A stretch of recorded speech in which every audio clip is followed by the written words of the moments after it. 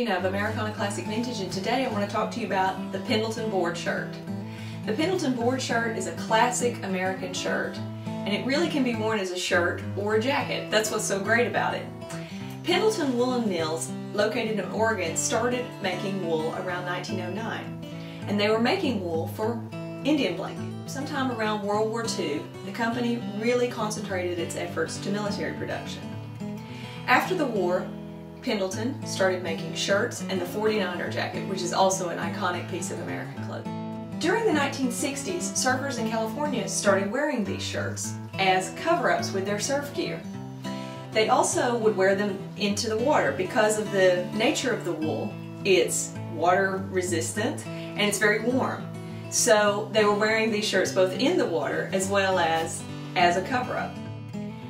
Surfers in California included a famous pop group at the time called the Pendletons. And the Pendletons took their name from this particular shirt made by Pendleton. The Pendletons later went on to be, and changed their name to, the Beach Boys.